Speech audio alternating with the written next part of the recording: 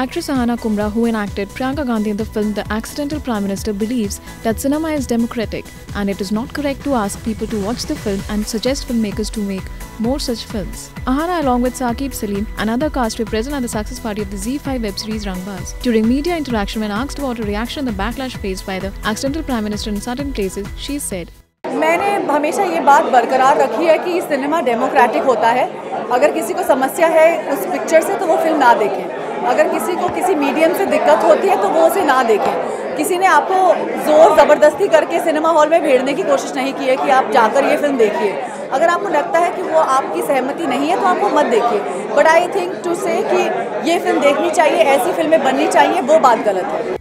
The Accidental Prime Minister is based on the book of the same name written by Sanjay Baru and has released worldwide on January 11, 2019. Aahana's report. Subscribe to our channel. Just click on the bell icon for all the latest updates.